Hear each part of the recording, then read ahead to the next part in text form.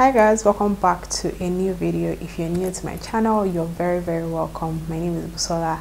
I am a medical doctor living in Lagos, Nigeria. I make lifestyle and medicine content, so please check out my channel if you have not already, and do also subscribe because I'm sure you would absolutely enjoy the videos on there. I also have videos from medical school, so if you're a medical student or an aspiring medical student, please also do well to check that out. There are so many hacks, so many videos that I made while I was in medical school that I am sure would be beneficial for you. As you guys already know, I recently moved back to Lagos. I moved into my apartment. This apartment, it took me a total of one full day of checking apartments, house viewing, and another 2 days to finalize getting my apartment and locking in the deal. I have had a couple of people ask me about this apartment. How did I get it? What did I do? Was it difficult? All of that. And I am just going to be sharing tips and tricks on house hunting 101 in Lagos, because I think we all know that house hunting in Lagos is insane. Okay, it is ridiculous. Before I started house hunting, I heard so many horror stories, and that honestly scared the heck out of me. I think before I started, I was already panicking, and because of that, I went into deep research about how to make it easier for myself and how to make it fast. Also, I needed it fast because I felt like I was pressed for time. I was staying somewhere very far from work, and Ubering to and fro that place was ridiculous. Okay, it was crazy the amount of money I was spending, so I needed to leave and get my own place really fast. So I didn't really have the luxury of time. I decided to make it short and sweet. So all of this to say that if you are not in a hurry and you have a lot of time and you have somewhere to stay that is very convenient, you're not pressed for time in any way, I would not advise for you to house hunt in Lagos for 1 day. Okay, because being pressed for time or house hunting for 1 day will mean that you're going to not get the best deals. Of course, you can be lucky, and I think that in some aspect I was lucky in getting this place that I got, but I know that if I had explored many other places for a longer time, I may have gotten a better deal for a better price and maybe even a better place. I said I did not have that time. It was very inconvenient for me commuting. So if you have time, you may want to take your time and not limit yourself to the 24 or 48 hour time frame. Okay, so now that that has been cleared up, if you still need these tips, let's get straight into it. The number one thing that helped me was I was very specific about the neighborhood I wanted. It wasn't a thing where I was like, oh okay, mainland or anywhere on the island, which is a very large piece of land with so many different neighborhoods. So there will be so many more choices to deal with, and it will take you longer to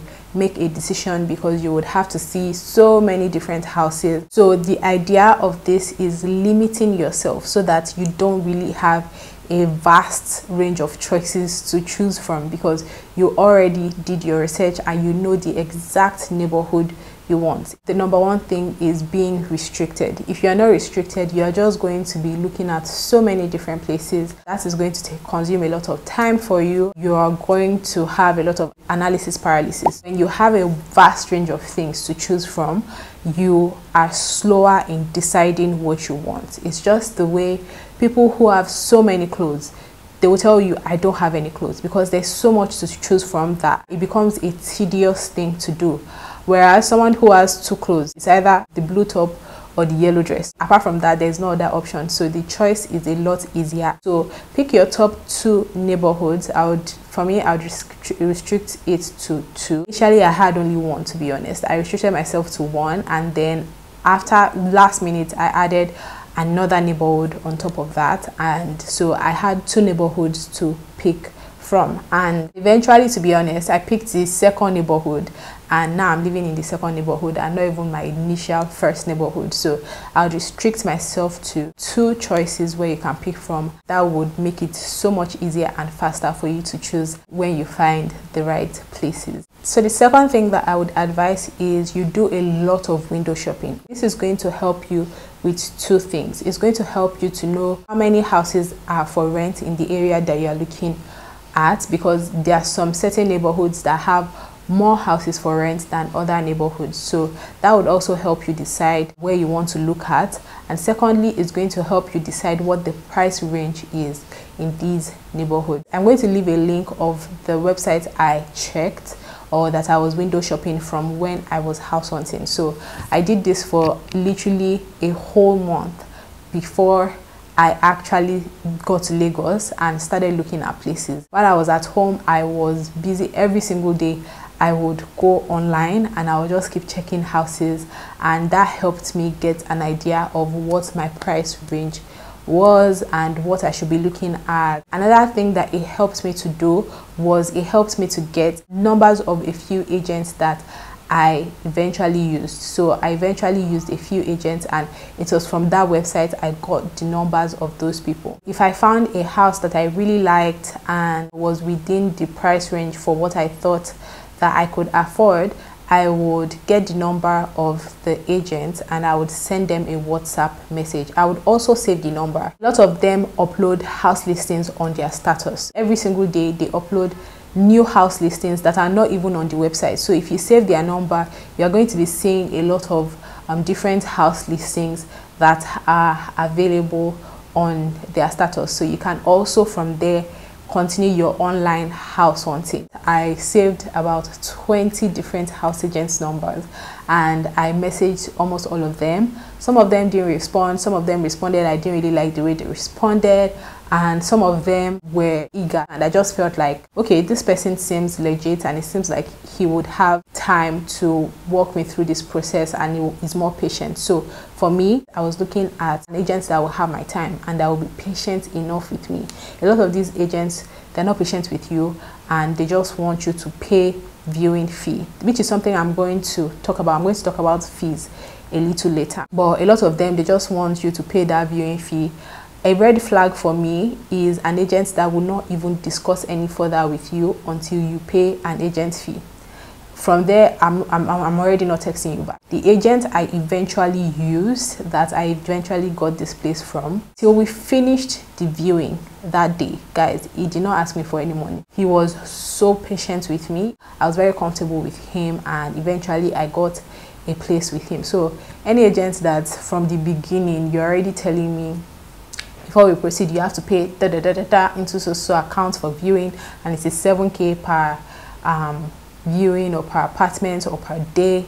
From there, I already know that you are not my guy and you are not going to be patient enough with me to walk through the process with me. So I shortlisted a lot of agents. From there, I shortlisted them actually until I had 3 different agents that I was comfortable with. Another tip that I would give you is that you have to have your money ready, plus an extra at least 20%. The shock that I got the shock of my life after contacting these agents and going on these house hunts with these people, because let me tell you something, the price that they put on those websites, or the price that those agents tell you, if you don't ask them specifically what's the total package, then you're not getting the total package. They're just telling you how much rent is. They've not included legal fees, they've not included agent fees, caution fee, all of that. And usually that amount, the extra charges is usually 1/3. You heard me right, 1/3 or 1/4 of what your house rent is. Sometimes it can even be half, 50% of what your house rent is. So that was an incredible shock to me. So if a place is telling you 1 million naira, you're thinking it is 1.5 that you are going to drop. I'm not joking, you guys. I'm actually, like, it sounds like I'm joking, but I'm not joking. Every single time you ask them what is the total package. This was the biggest shocker for me, I'm not going to lie. The second shocker for me would be the viewing fee. Guys, I was hearing so many different things about viewing fee. There are people that will tell me 5K per apartment just to view the apartment. 5K. Someone actually legit told me 7K per apartment, but a lot of them actually will give you maybe 10K per day. So in a full day, you can check as many apartments as you want for 10,000 naira. There are some people that were doing it for 7,000 naira per one day. It ranges from agent to agent, and that was also a shocker to me, that even just looking at houses will cost me an arm and a leg. There are going to be so many extra expenses, so the amount that you are thinking your rent is, just add half, 50% of that amount for extra charges. If you want to get a place very fast, you need to be able to pay very fast as well. It's not just about making a choice, is about being able to pay very fast, because if a place is really good, chances are that so many people want that place and it's going to be gone before you know it. Another tip to make your search faster and to help you search in just one day is to have your non-negotiables for your apartment, your absolute non-negotiables and your relative non-negotiables. Your relative non-negotiables are things that you can still actually negotiate. It's not a real non-negotiable. They are things that you would like to have, but it's not a deal breaker. But the absolute ones are the ones that are deal breakers, and I had that list, so it helped me a lot. When if I see an apartment that doesn't fit into that, I already know that it is cancelled. You know, I'm not thinking about it too much. I'm not lingering in that apartment. I'm not viewing the apartment further. I am moving. Okay, I'm moving forward. And I had a few of those things. It had to be a white apartment, not cream, not purple, not yellow, not pink, white. The walls have to be white. You have to have good electricity. The thing is that they are not going to tell you. The agent will always tell you that the electricity is good every single place that you go. That's what they are always going to tell you. What you will do for yourself is that when you get to a particular place, especially when it is a neighborhood or a house that you really like, take a stroll. Go to that tiny shop nearby, and usually I preferred speaking to a woman. Have a short chat with the woman. Oh, I want to get a place in this area. Is the electricity good? Like, how many times do you have electricity? How many hours do you have electricity in a day? Does it flood? You know, all of that. Those people are not stakeholders, so more usually than not, they will tell you the truth, and then you can get to know if this is somewhere that you want or somewhere you want to run away from. Okay, it is very important for you to be smart when making these decisions, because you're going to be living in this apartment for at least 1 year. It's very important for you to make smart decisions and be smart when you are going to these places to view the apartments. Like I said, I spent just 1 day viewing apartments. I booked 2 agents, one in the morning and one in the evening. And if you have streamlined your neighborhood search to 1 or 2 neighborhoods, it helps you a lot, because then you don't have to view 20 billion houses. In one neighborhood, maybe there would be, if you're looking for 1-bedroom flat, there will be maybe 20 flats in that neighborhood. It's not going to be so many that you cannot view in 1 day, and you have to be ready, because it is very, very stressful. You'll be tired and emotionally spent as well, because these agents are going to be taking you to uncompleted apartments, uncompleted buildings. Guys, after clearly stating that I want to move in the next 1 week, they were taking me to uncompleted apartments, and they were telling me that, oh, this place is going to be ready next week. Literally, there's no toilets, there's no lights yet, there's no, you know, cement is everywhere, there are laborers everywhere, bricklayers, they are still working there, but you're telling me to be ready in the next 2 weeks. Am I stupid? Even if you tell them not to take you to these places, they will still take you there. So I went to a couple of uncompleted buildings, and after a while, I just would not enter. If you take me somewhere that seems like it is not ready, I'm just not entering. I'll just stand outside and I'll tell you, okay, I'm done, let's go to the next place. They just want you to pay for a place and buy a place.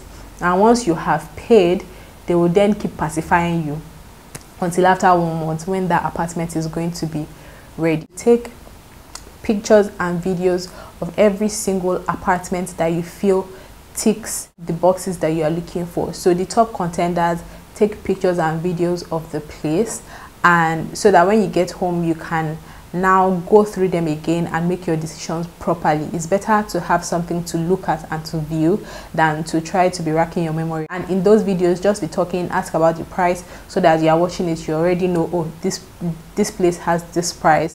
Put a lot of details also in the video. Let the agent speak, ask questions while you are recording the place, and let the agent answer your questions in the video so that you can go over them again. So for me, I think the most stressful part is that house viewing day, because if you are in a hurry and you decide to view almost 20 apartments in one day, you know how much work that will be. At the end of that day, guys, I was spent. I was so tired. I was so tired, so stressed. I just wanted to go home and cry as well, because I was hearing some funny prices and I'm like, I did not prepare for this in my mind. After the house viewing day, that is where a lot of work also starts. That is where your decision making also comes into play. You get home that night, or at least I got home that night, and I got on the phone with my friends and my loved ones, and I was just telling them the pros and cons, because also I couldn't make the decision on my own. I needed to bounce ideas off someone else, so that to not just seem like I am rushing into something. You know, when you are also in a hurry, you tend to make mistakes. If you are on fast forward mode, you tend to make mistakes, and I was also very scared of making a mistake with the place that I was going to get because of how much of a hurry I was in. Also, you need to be fast, because like I said, if an apartment is really good, chances are that there are several people who also want that same place. So your decision making needs to be fast before someone else snags the place up from you. My first choice was snagged up from me. Okay, like by the end of the second day, guys, I called the agent and I'm like, oh, I think I want to go with this apartment, and literally they were like, someone else already paid for it, like, sorry, it's already gone.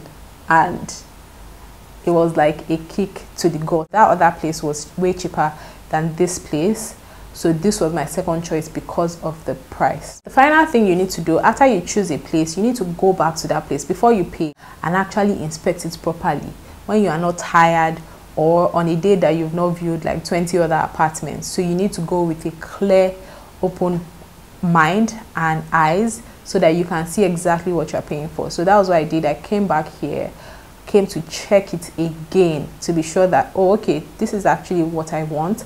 And on that second visit, asked for the meter number, called Ikeja Electric to be sure that there was no recurring bill, or there was no bill on the card, you know, before I move in. And they now tell me to start paying some ridiculous amount of money for someone else's NEPA bills that I inherited. Okay, so that's also very important, because I've heard stories of people moving into an apartment and then they would not have electricity for a long time because they were not willing to pay inherited bills from the last tenant or the landlord. So that is it about my house hunting experience and how I did house hunting for one full day and called it quits, got my apartment and moved in within a week. I hope that the tips really helped you. The most important thing where you are doing something new is researching and getting your facts right, because if someone else has made a mistake, there's no point in you making that same mistake. I don't believe in experiencing every single thing. Okay,